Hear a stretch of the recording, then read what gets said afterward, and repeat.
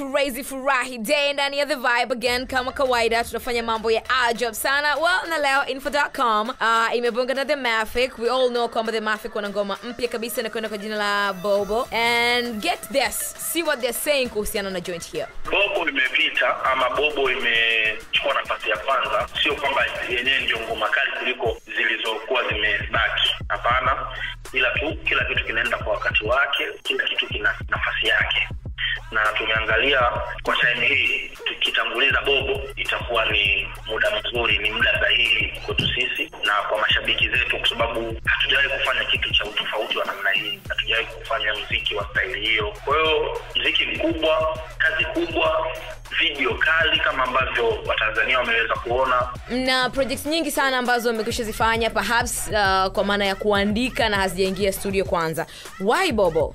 Unajua ukisikiliza Bobo unasikiliza ukubwa Mafik, ukisikiliza Bobo unasikiliza muziki ambao soko la muziki wa Tanzania unalihitaji, kwa sababu ni soko ambalo linauza dunia. Tanzania hatuwezi kutengeneza bidhaa ambazo ni za kuuza kwa Tanzania. Hatuwezi kupata faida kwa sababu Tanzania ndio sisi wale milioni 50 na lakini tunataka kutengeneza bidhaa ambazo zinauzwa dunia nzima.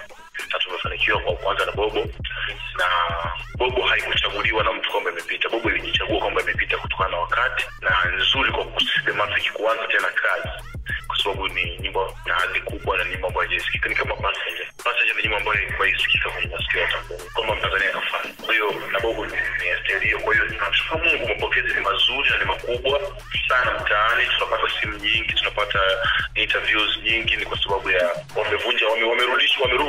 wananchi wamerudiwa na imani kwamba si kwamba the Mafik walikuwa wamepotea. The Mafik walikuwa wamekaa na kuandaa mikakati ya kutuburudisha. Kwa hiyo tunawapenda sana mashabiki zetu, tunapenda sana ndio mnapotusupport. The Mafik have done videos so many times na directors wengi tofauti. Experience yenu na kufanya kazi na Traveler wa Kwetu studio ikoje? The way I want to treat watu watatu kama mtu mmoja, that's the best thing Kwetu, na hakuna mtu aliyefanya vile. Traveler ni to treat wote, ana to treat wote as mtu mmoja, yani kwamba hakuna ambacho watafanya Rhino au watafanya Madai au watafanya Balamwezi, msifanye kwa pamoja au kwa upendeleo kwamba wewe fanya kwa style nao. Hata sisi wenyewe hatukuipi, tulikuwa tunachukua kama mmoja, lakini kwa kumwangalia kila mtu kivyake. Okay, so basically namna ambavyo Traveler wa Kwetu Studios anafanya ni vile ambavyo director kama Nick na wengine wa nje Tanzania wanafanya, sio? Traveler anakuja kufanya the same tena kwa ukubwa ambao hatujaeleza utafikiria.